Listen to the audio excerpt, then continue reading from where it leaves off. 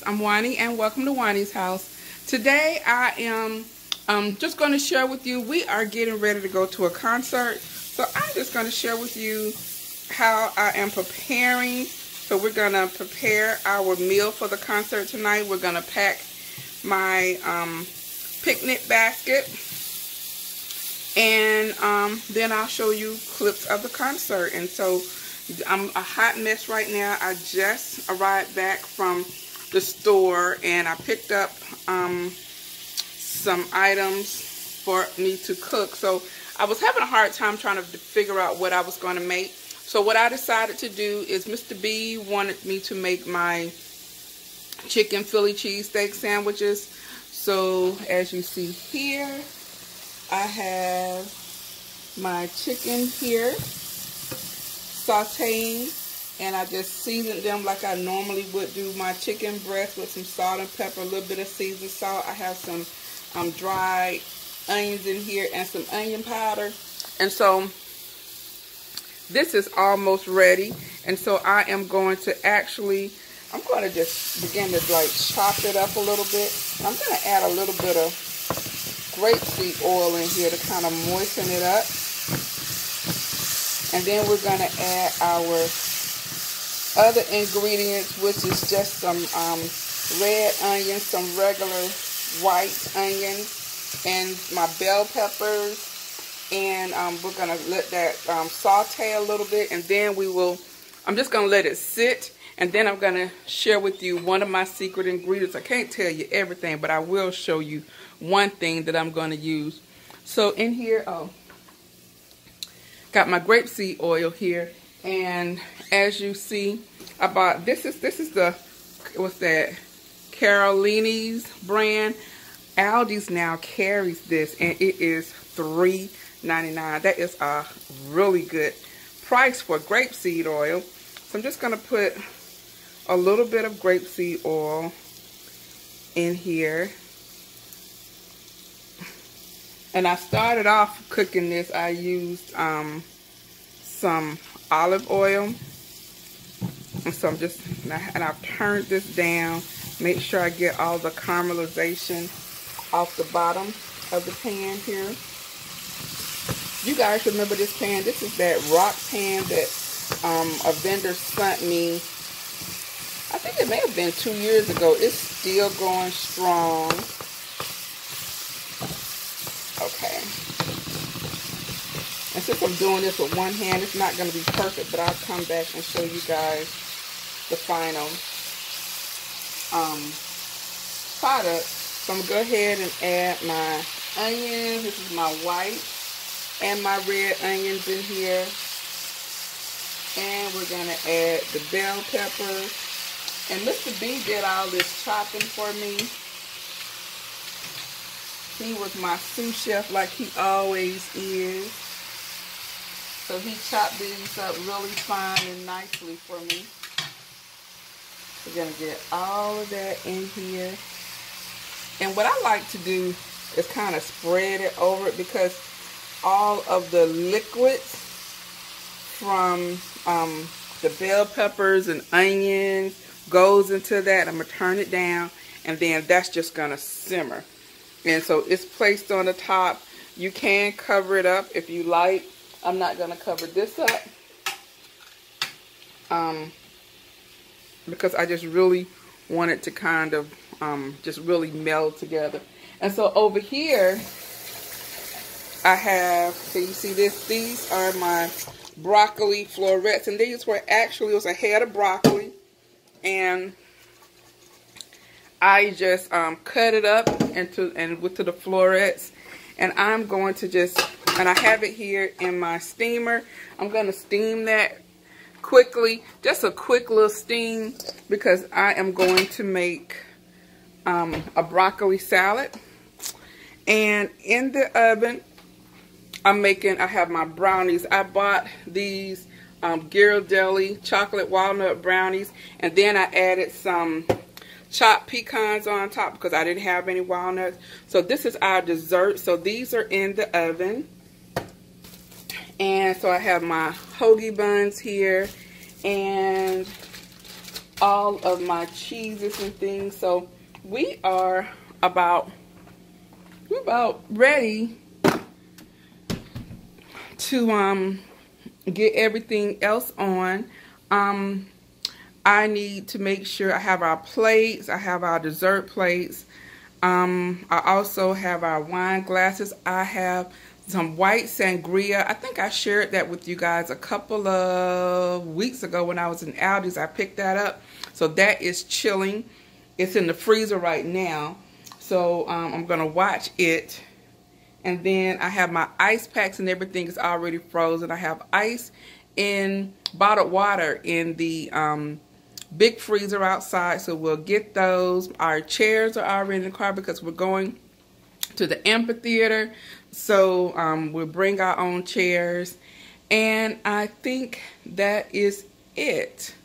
Everything that I have to do is almost done. This is a really quick meal. So like I said, we're gonna have the chicken Philly cheesesteaks.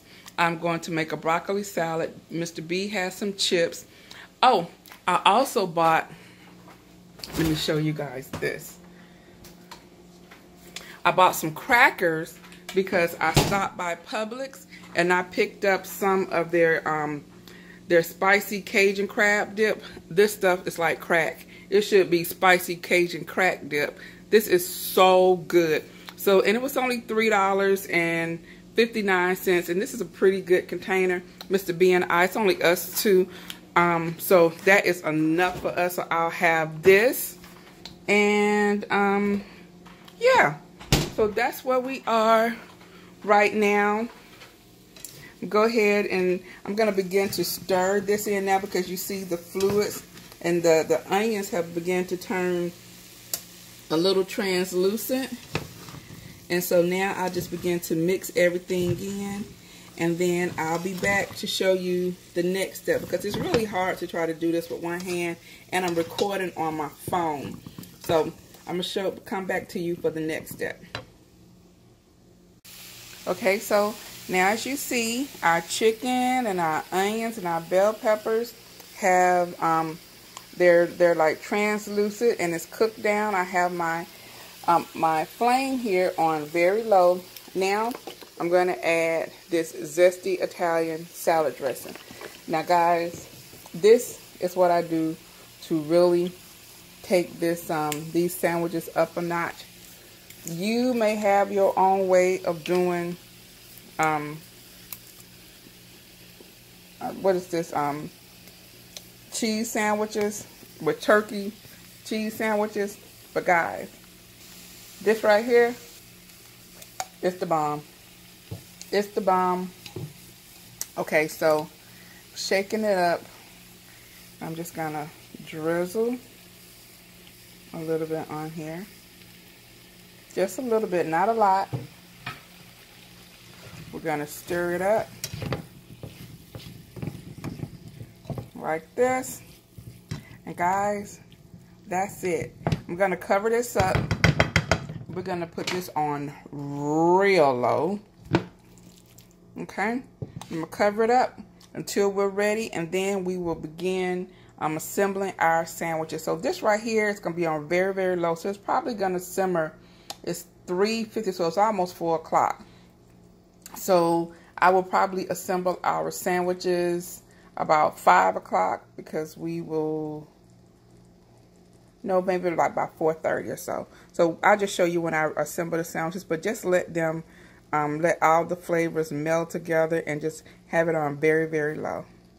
Okay, so here you see I have my broccoli florets, and they were steamed a little, but now I just want to blanch them kind of quickly because I want to retain the color and I want to retain some of the crispiness. So we're just going to blanch them, and I just want them to retain crispiness, but I don't want them to be like overly crispy because Mr. B does not like crispy vegetables, but I don't want them soggy either. But I want them to be tender enough so it will retain some of the other ingredients that I'm going to put on here. Now you can really do this with raw vegetables, but I'm just doing this little bit because Mr. B does not like crunchy vegetables like this. So I'll be back. All right, so I took these broccoli florets, put them in the freezer for about 15-20 minutes. I don't want them to get frozen. I just want them to get all of the heat out of them because, like I said, I want this to be a great temperature so that everything else that I'm going to put on here can absorb in. But if it was too hot and then I put it in there and I'm running low on, short on time, so I'm just going to speed up the process by just go ahead and putting this in the freezer for a bit. So now we're going to add the other items to this. And so what I have here is I have, I think it's just about a half a cup of mayonnaise. I'm going to add 3 tablespoons of apple cider vinegar. I'm going to add some cranberries, and I'm going to add some sunflower seeds. And then I have my red onions here and my bacon that I just crisped up in the oven, so they're really crispy. All the fat is drained off, and I'm going to use that for another recipe. But so now we are just going to go ahead and add all of our ingredients. So the first thing we're going to do is going to go ahead and add the onions to this.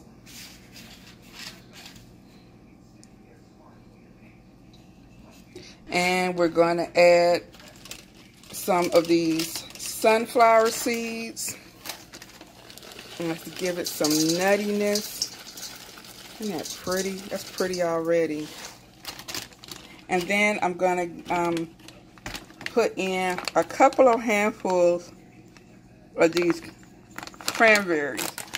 And I'm sorry because I had not opened this, but wait a minute. Okay, so I've added the cranberries. And then lastly, we're going to add the bacon that we fried up. Go ahead and add all of that goodness. There was some more onions on here. All right. So now we are ready to stir this up. We want to make sure we get some of that goodness in every bite that we get. Now, the next thing is we're going to go ahead and mix in a separate bowl this mayonnaise. And then I'm going to put, like I said, 3 tablespoons of the vinegar in here. I'm going to put some salt and pepper as well as some sugar. So it's 1 cup. 1 tablespoon, I'm sorry. 2 tablespoons.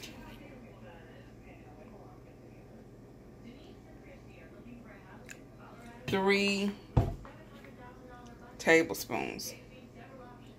All right.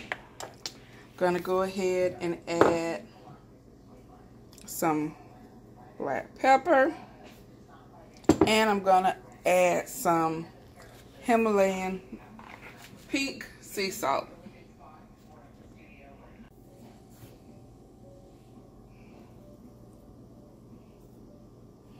Okay, and then we're going to add the sugar. Now the sugar is what is going to bring all of those flavors together, and it's going to cut that the acidity of the vinegar.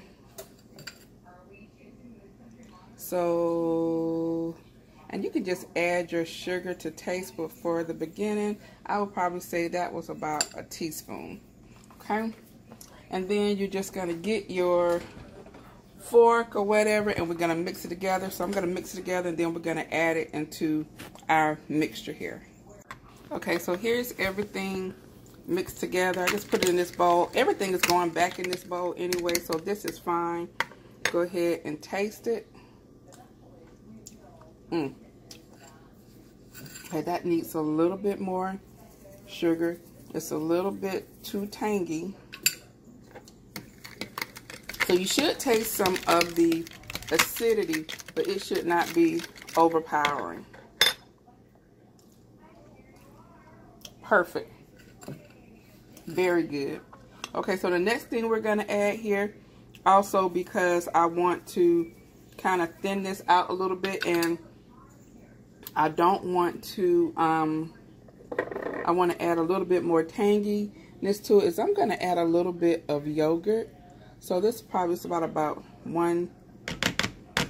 another tablespoon of yogurt. And that's just regular yogurt, or you can use Greek yogurt. And I like to substitute yogurt a lot for mayonnaise. Let's see. Oh yeah. Oh yeah. That's her. She's it. She's it. All right. Now, I'm gonna go ahead and add this to here and mix it, and then we're gonna put everything back in this bowl, and we're gonna place it into the freezer, the refrigerator, so that it all can chill and melt together. It just needs to be in the refrigerator for about an hour, and that's perfect because that's about how much time we have left.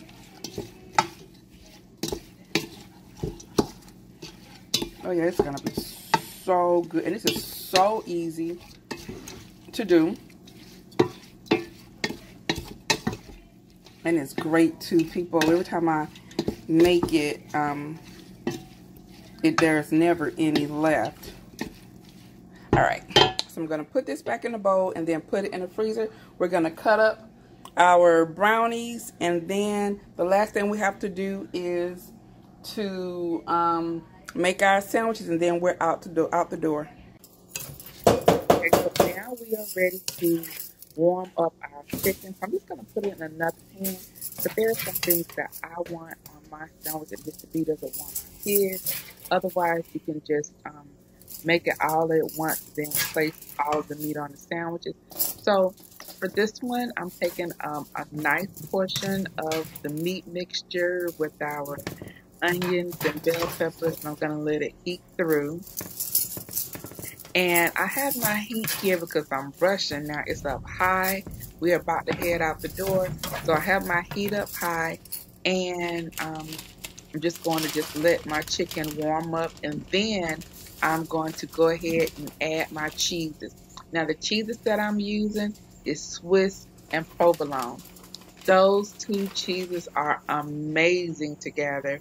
And so you're just going to place the cheese on top of this chicken mixture, and then once it begins to melt, we will mix it, and then we will go ahead and place it on our buns. Mr. B has our buns over to the side. He's placed the mayonnaise and the mustard on the buns. You can also have pickles on here if you wanted to. We did not have any pickles, but you can have your pickles on here. And if you wanted even some jalapenos, you can put jalapenos on here, whatever you want. Now here you see the cheese is beginning to melt, and I'm going to mix it all together to make sure that it's melted evenly, and some of the cheese is on all of that chicken. And then we'll begin to place it on into our buns.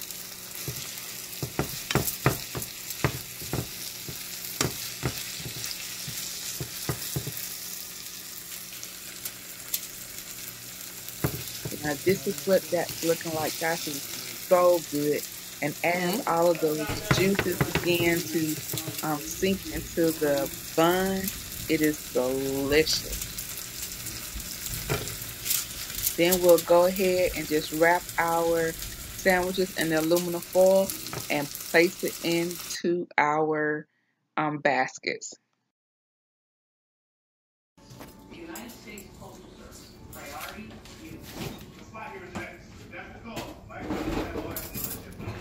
Okay, and then over here, here's my bag. This is our basket. You see, I am taking these plates here we got from the Dollar Tree. These are our wine glasses. We have some water in here, our crackers, Mr. B chips, some handy wipes, I also have my cutlery here for us. This is that sangria I was telling you guys about. I'm going to let you know what that's like. My broccoli salad is in there. And the last thing we have to do is add these sandwiches, and that's it. So guys, the next place I give you a clip of when we're at the amphitheater. It is raining, so cross your fingers. The show is rain or shine. So, hold on. Because Mr. B has to get on here. America. Give me a head to touch. Okay, yeah. He wants y'all to see him. He wants to see him. This is how we do it. Lennon, baby. Look at him. Look at him. Yeah, y'all. Yeah. He's a mess. All right, so we are about to head out. See you guys shortly.